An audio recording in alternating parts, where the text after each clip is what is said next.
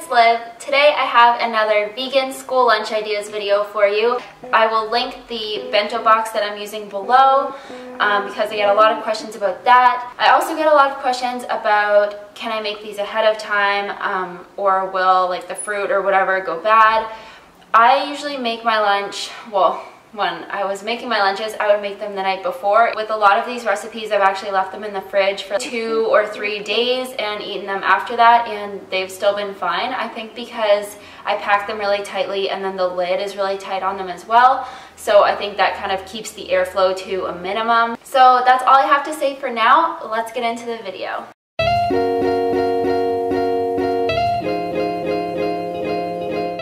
So to make the first recipe, we're going to take some cooked black beans and just mash them until they're a bit smoother with a fork.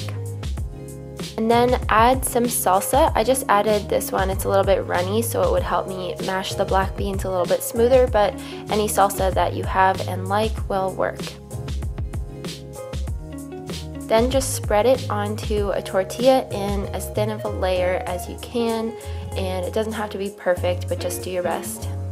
And then I added a line of tomatoes, lettuce, vegan cheese, and then I rolled it up tightly, kind of like I was making sushi.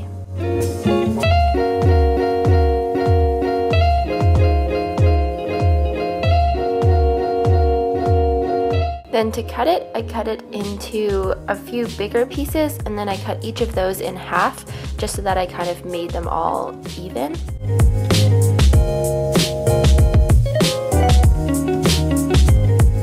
Then I just added some apples and grapes. And to make sure that the apples don't get brown, you can always just add some lime or lemon juice on top. Now we are going to make the cashew cheese dip. 3/4 of a cup of cashews, 3/4 of a cup of water, 6 tablespoons of nutritional yeast, 2 teaspoons of cumin, 1/4 teaspoon of garlic powder, and blend that up. You can also add some salt and pepper to taste if you would like that. If you don't have a super high-speed blender, you want to soak the cashews in water overnight just so that they soften up and they will blend smoother.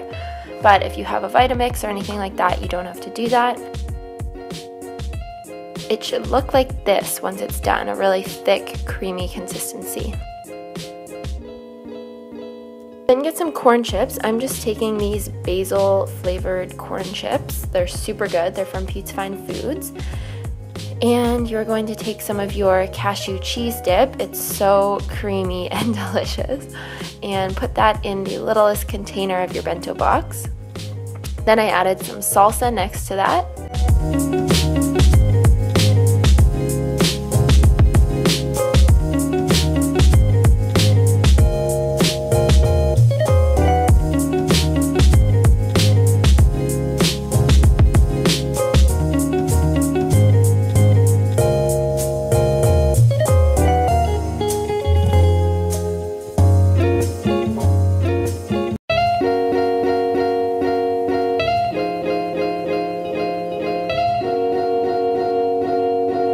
For the rainbow wrap, just get a large tortilla, spread some vegan mayo on it. This is optional, of course, but if you like vegan mayo, then put some on. And then put on your favorite sauce. So I added some barbecue sauce, but you could also do sweet chili sauce or hot sauce or anything like that. Then I added some strips of pan-fried tempeh, and the way that I did this is I just put some strips of tempeh in a pan with a little bit of oil, but you could also bake it or just dry fry it in a non-stick pan. Then I added some lettuce, yellow peppers, carrots, tomato, red cabbage, and some avocado. So you can see I tried to use all the colors of the rainbow except for blue. And then just roll it up super tightly and cut it in half.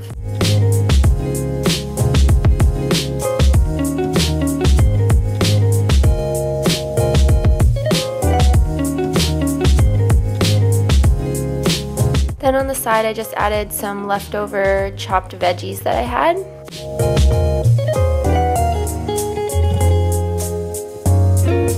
For the second box, you're going to take a can of coconut milk and scoop the coconut cream off the top of it. Then add a little bit of maple syrup and cinnamon and stir it up. If possible, you want to refrigerate this overnight because it will thicken up a lot. And then just peel a banana and slice it into coins.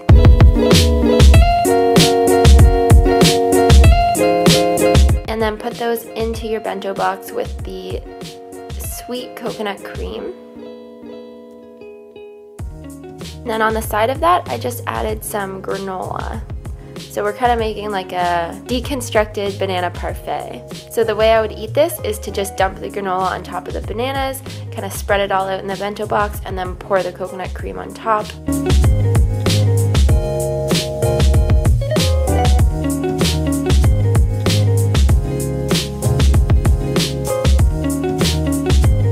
So for our next meal, we're going to take some washed kale and just break it up into smaller pieces with your hands. Then sprinkle on about a tablespoon of lemon juice, a drizzle of maple syrup, and then you're going to, it's called massaging it, but basically you're just going to squeeze it a lot with your hands to make the kale less tough and less bitter. And then just make sure it's all coated and set it aside. Then in another bowl, take some cooked quinoa, some chickpeas, and some sliced apple, and then I added some curry powder on top of that.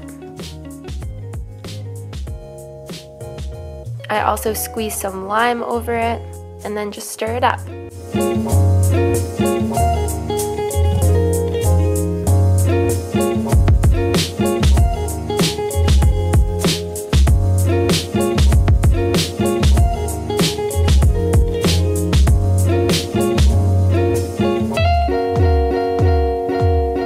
Then I just flattened that out so that it wasn't spilling over the sides.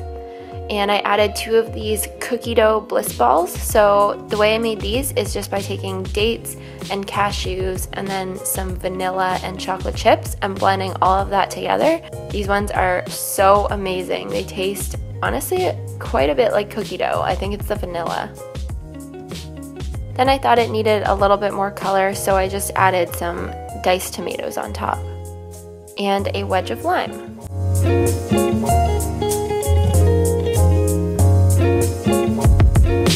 So going back to the kale salad, all I did was add some purple cabbage as well as some blueberries.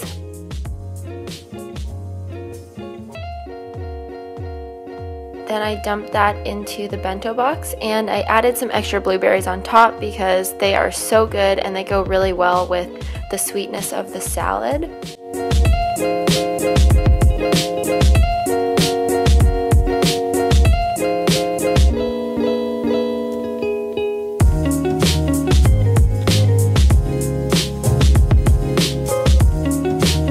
So I hope you guys enjoyed that video. I have some more back to school recipes coming at you. I've got some breakfast and some after school snacks and some cheap vegan meals on a budget. Leave any video requests or questions and comments below. Don't forget to subscribe and give this video a thumbs up if you liked it, and I will see you guys next time.